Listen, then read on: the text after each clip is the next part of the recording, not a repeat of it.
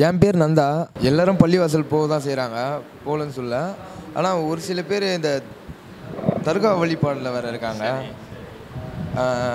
இறைவன் ஒருவன் தான்றீங்க, ஆனால் அந்த தர்காவில் போயிட்டு அங்கே ஒரு சமாதியில் அதான் துவா கேட்குறாங்க இந்த மாதிரின்ட்டு. அவர் போய் அல்லா கிட்ட பேசுவார் அப்படின்ட்டு. அது கரெக்டா? சகோதரர் நந்தா என்ன கேள்வி கேட்குறாருன்னா, எல்லாரும் பள்ளிவாசலுக்கு போகிறீங்க முஸ்லீம்கள், ஆனால் அதில் ஒரு சிலர் என்ன பண்ணுறாங்கன்னா, தர்காவில் போய் நீங்கள் துவா கேட்குறீங்க, அந்த தர்காவில் போய் எங்கிட்ட அல்லாட்ட இதை வாங்கித்தாங்கன்னு சொல்லி கேட்குறீங்க, ஒரு இறைவன் சொல்லக்கூடிய நீங்கள் இதை செய்யலாமா அப்படின்னு கேள்வி கேட்குறாரு. அவருடைய கேள்வி ரொம்ப ஒரு நியாயமான கேள்வி. அவர் இஸ்லாத்தை கொஞ்சம் நிறையா அறிஞ்சிருக்காருன்னு இதெல்லாம் தெரியுது. மேலோட்டமாக இல்லாமல் இஸ்லாமியர்களை பார்த்து அவர் கேட்கக்கூடிய கேள்வியாக தெரியுது. இந்த கேள்வி ஒரு ரொம்பவும் நியாயமான கேள்வி. இந்த நீங்கள் கேட்கக்கூடிய இந்த கேள்வியை தான் நாங்கள் கடந்த ஒரு 30 ஆண்டு காலமாக எங்கள் சமுதாய மக்களை பார்த்து நாங்கள் கேட்டு வருகிறோம். சிம்பிள் தான். ஒருத்தன் இஸ்லாமியன் என்று சொல்லும் பொழுது என்னன்னா, அவன் ஒரு இறை கொள்கையை நம்பக்கூடியவனாக இருக்கணும். ஒரு கடவுள் இருக்கிறார் என்று சொன்னால் இதில் யார் நம்பிக்கை கொள்ளக்கூடியவர்களாக இருக்கிறார்களோ அவர் தான் முஸ்லீம்.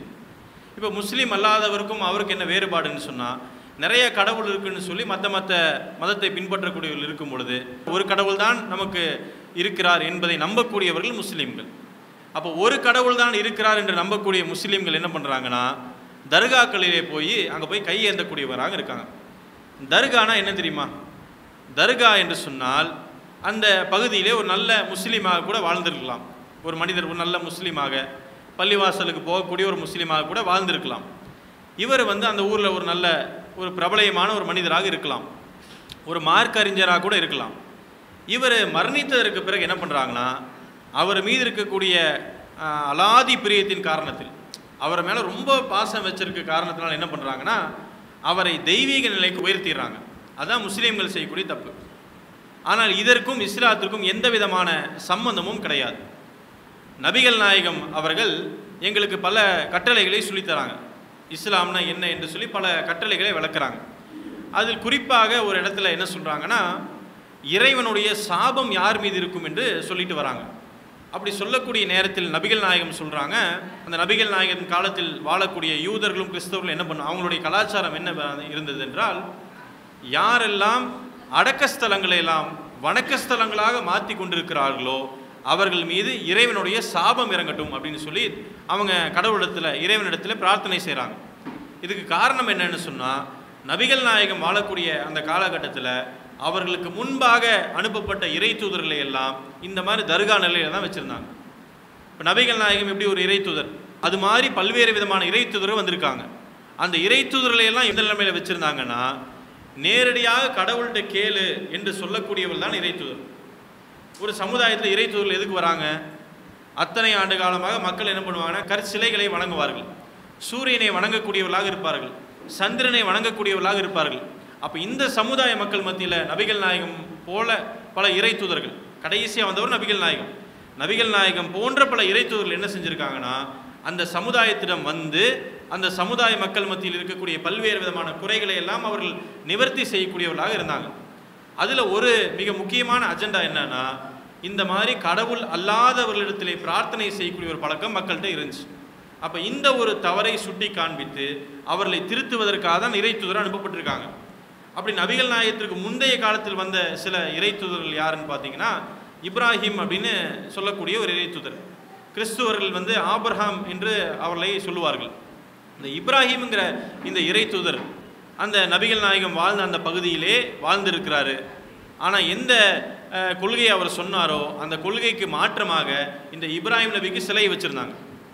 எங்கே முஸ்லீம்கள்லாம் இன்றைக்கி ஹஜ்ஜுக்கு போகிறோம் இல்லையா, முஸ்லீம்கள் ஹஜ்ஜுக்கு போகக்கூடிய அந்த காபா என்று அழைக்கப்படக்கூடிய காபத்துல்லாவில் இறைவனை வணங்குவதற்காக முதலில் எழுப்பப்பட்ட அந்த பள்ளிவாசல் என்ன பண்ணுறாங்கன்னா, இந்த இப்ராஹிம் என்று அழைக்கப்படக்கூடிய இறை தூதருக்கு சிலைகளை வச்சுருந்தாங்க. இப்ராஹிமுடைய மகன் இஸ்மாயில் அலைஹிஸ்ஸலாம் அவர்களுக்கு சிலை வைத்திருந்தார்கள்.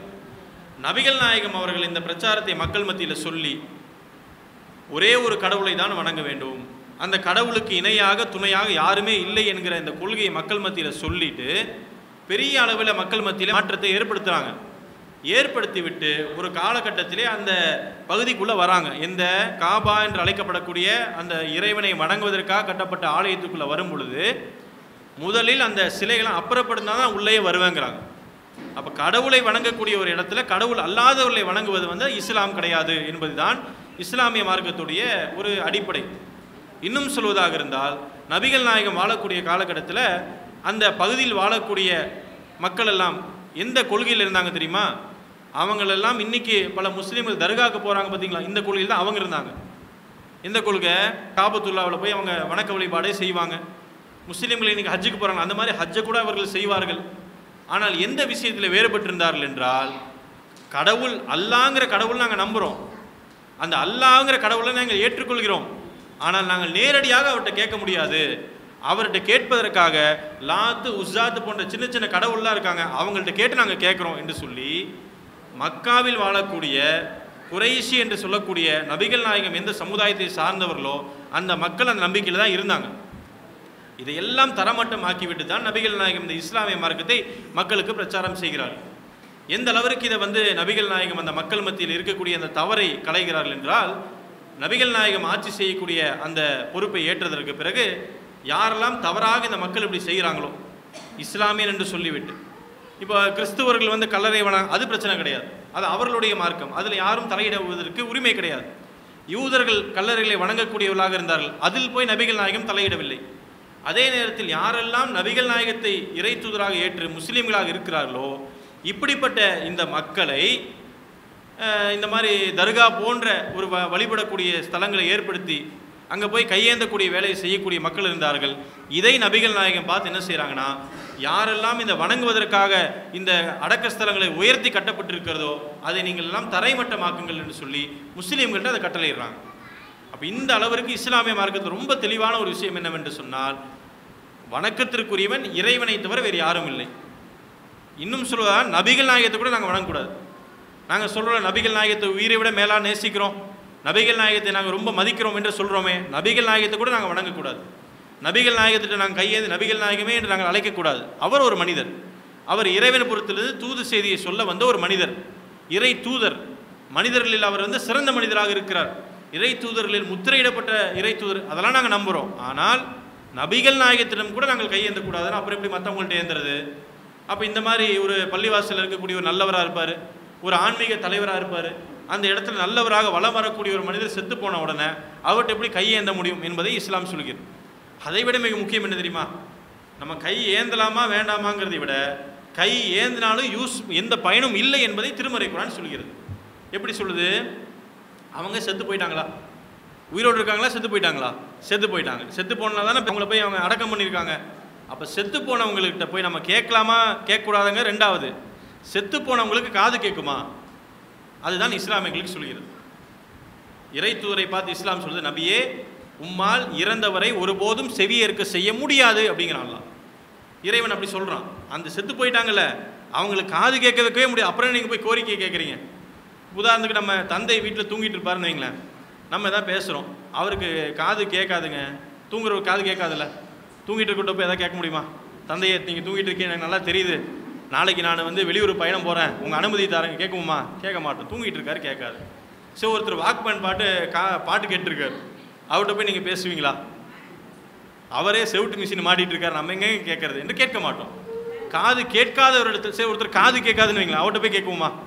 அவர் காதே கேட்காதுங்க. அப்போ செத்து போனால் அவருக்கு காது கேட்குமா? செத்து போனவருக்கு காதே கேட்காதும் பொழுது அவர்கிட்ட போய் நம்ம கேட்கக்கூடிய கோரிக்கை எப்படி கேட்கும் என்பதுதான் இஸ்லாம் சொல்லக்கூடிய ஒரு கொள்கை. ஆக இந்த இஸ்லாமிய மார்க்கத்தை பொறுத்தளவிற்கு தர்காக்களுக்கும் இஸ்லாத்திற்கும் சம்பந்தம் கிடையாது. தர்காக்கள் என்ற ஒரு கலாச்சாரம் இருக்கிறது, அதுக்கும் இஸ்லாத்திற்கும் சம்பந்தம் கிடையாது. இது நாளடைவில் மக்களுடைய அறியாமையின் காரணத்தினால் என்ன ஆகுதுன்னா, அந்தந்த பகுதியில் பாரசீகர்கள் நிறைய மக்கள் என்ன பண்ணுவாங்கன்னா, இறந்து போனவர்களை வந்து அவர்கள் சமாதி மாதிரி ஏற்படுத்துவாங்க. பாரசீகர்கள் என்ன பண்ணுவாங்கன்னா, யாராவது இறந்துட்டாங்கன்னா அவங்களை கொண்டு போய் ஒரு மலை உச்சி அந்த பகுதியில் போய் அந்த சடலத்தை வச்சுட்டு வந்துடுவாங்க. எதுக்கு வைப்பாங்க? அந்த சடலத்தை புதைக்கக்கூடாது, எரிக்கக்கூடாது என்பதற்காக மலை உச்சியில் போய் வச்சுட்டு வந்துடுவாங்க. அது காக்கா கழுகுலாம் கொத்தி சாப்பிட்டுட்டு போயிடும்ல. இதுதான் அவர்களுடைய அந்த ஒரு இறந்தவர்கள் செய்ய வேண்டிய கடமை. இப்படி செஞ்சு விட்டுருவாங்கல்ல, அந்த இறந்தவர்களிடத்தில் அவங்க உதவி கேட்கக்கூடிய ஒரு பழக்கம் பாரசீக மக்கள் மத்தியிலே இருந்துச்சு. பாரசீகர்லாம் யாருன்னா, நான் ஒரு உதாரணத்துக்கு சொல்லி நிறையா பாரசீகர்கள் வாழக்கூடிய இந்தியாவில் கூட நிறைய பேர் வாழ்கிறாங்க.